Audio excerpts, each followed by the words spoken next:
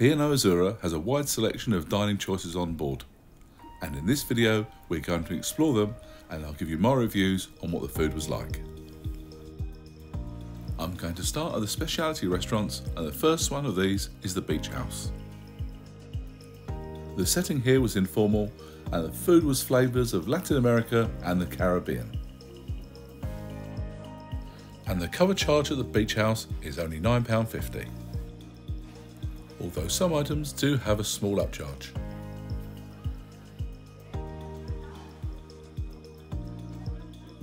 For starters, we went with the crab tostadas and the island spiced chicken wings.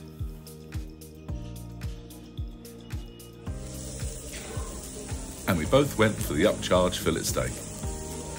Let's listen to that sizzle.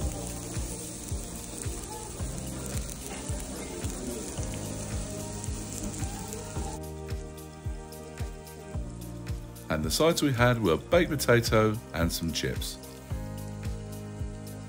And you could carry on cooking your steak if you liked, just to make it perfect for you. How do you like your steak cooked? Let me know in the comments below. For dessert, I went with the banana split, which came in this amazing sweet taco cup. And my other half had the golden dulce de leche tart. Overall, I thought the Beach House was a great option for specialty dining, especially if you're on a budget, but you'd like to treat yourself while you're on your cruise. The next specialty dining restaurant we went to was the Indian-inspired Sindhu.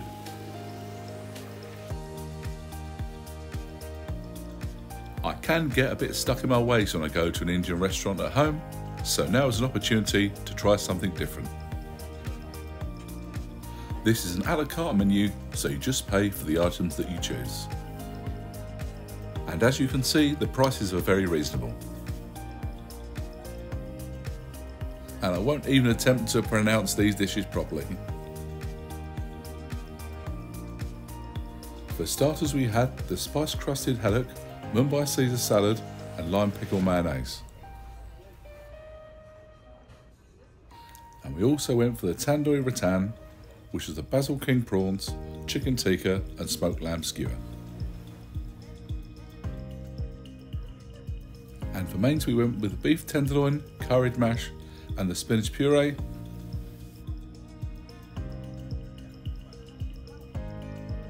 And this is the Sindhu signature plate,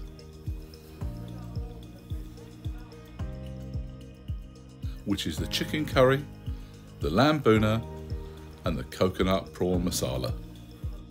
This was quite possibly one of the best meals I've ever had. And not just on a ship either. I'm talking about one of the best meals I've ever had, ever. If you're ever on a P&O ship that's got a Sindhu restaurant, I can't recommend this highly enough.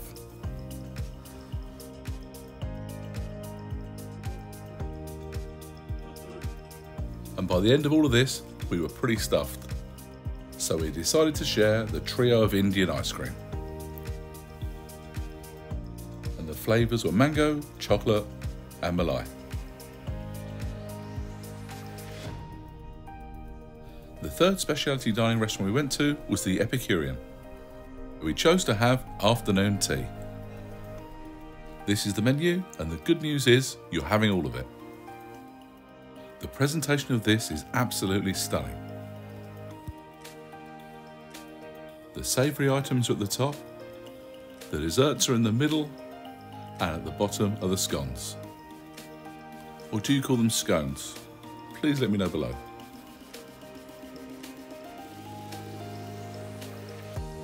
This is the corn-fed paprika chicken ciabatta, the herb lobster roll, and the beetroot and vanilla smoked salmon short crust pastry.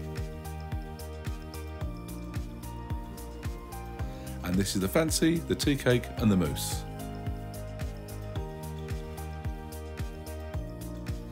And you use a pipette filled with dark rum to pour over the Verine Mont Blanc. Delicious. And lastly, it's back to them scones or scones, and is it jam on top or jam on the bottom?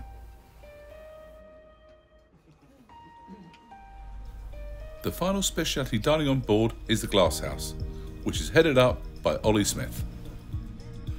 And while Ollie is a renowned wine expert, for me it was the beer that kept bringing me here night after night. The serving staff quickly got to know us. 2 pints of Jolly Ollie? Yes please.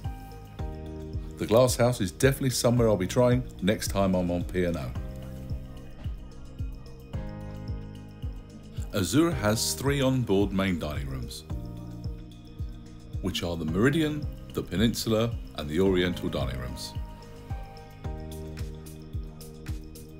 And the Meridian and Peninsula both offer freedom dining, which means that you can turn up at any time for dinner between 6 PM and 9:30 PM. And the Oriental features club dining. Here guests are seated at the same table and at the same time each evening.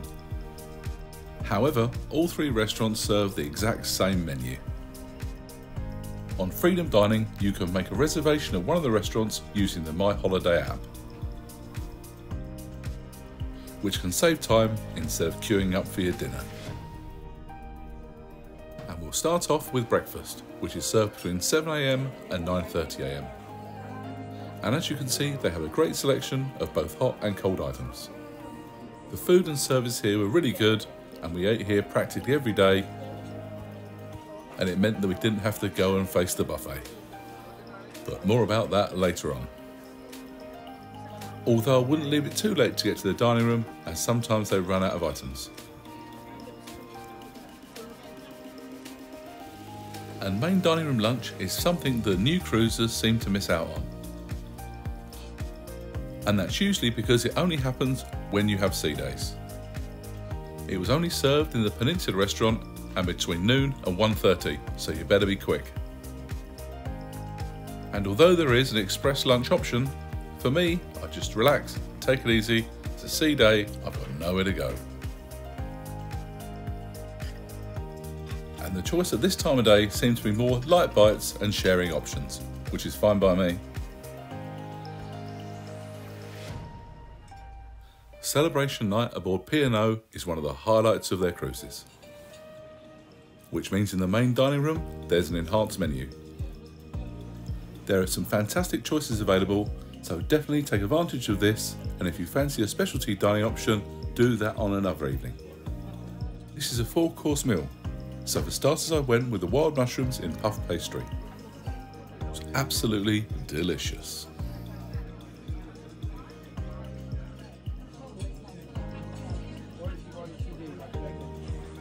Followed by the minestrone soup and then the fillet of turbot.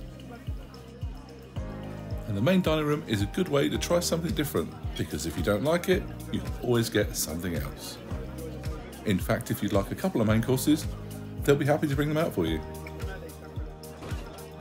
And my meal was finished off with some cheese and crackers.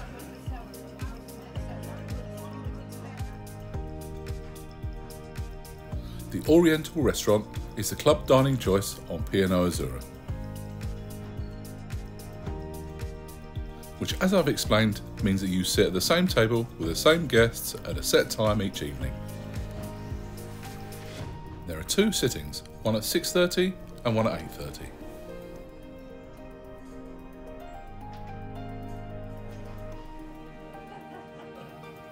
However, even though we had freedom dining, we did manage to have a little bit of club dining on our cruise. And the people we sat with were really friendly, which was quite nice.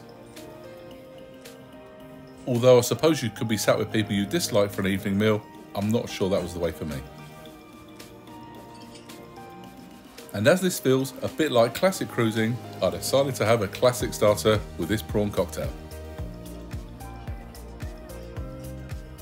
which was followed by this very succulent roast lamb. Plenty of mint sauce, of course.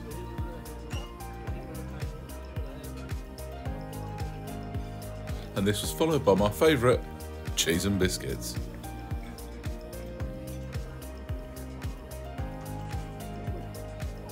And this is the menu for the second lunch in the main dining room.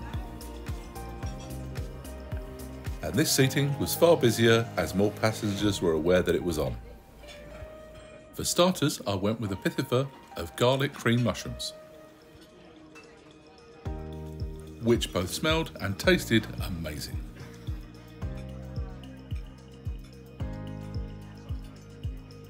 For my main course, I went with the fish and chips.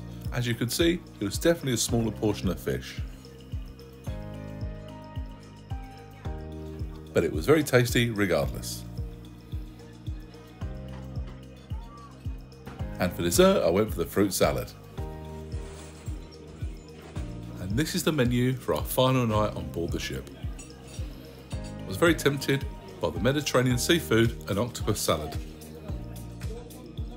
Although I was slightly unsure and I didn't fancy braving it. Went with the old favourite, tomato soup. And for my main course, I went for the turkey breast and parmesan saltimbocca. But I do have to say, the turkey was a little bit dry. And in a thankful change from cheese and biscuits, for the warm spiced fruits and orange strudel, with plenty of custard too. There are a couple of choices if you want to grab some food while chilling out by the pool. And the first of these is the poolside grill.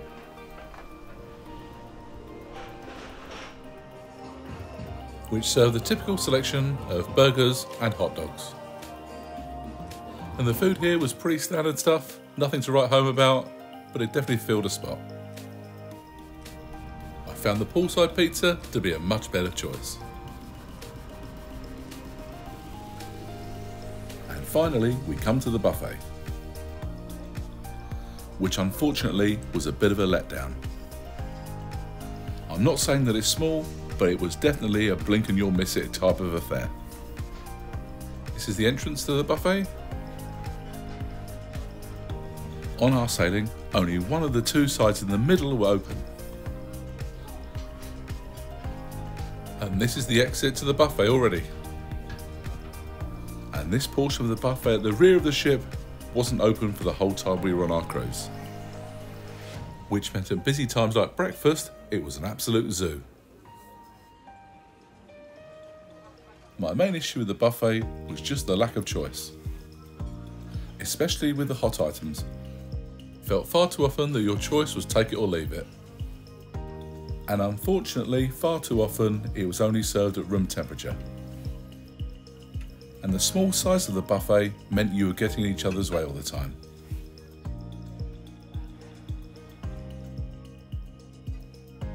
And the highlight of hot choices tended to be the roast dinner.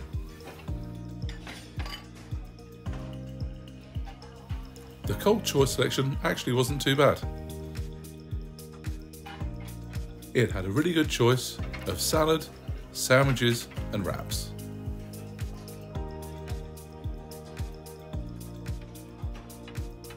Where the buffet came into its own was for a late night snack.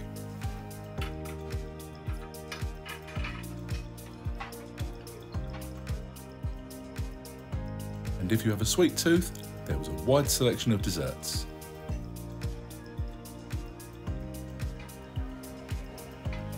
If you've enjoyed this video, please give it a thumbs up, and if you haven't done so already, please consider subscribing.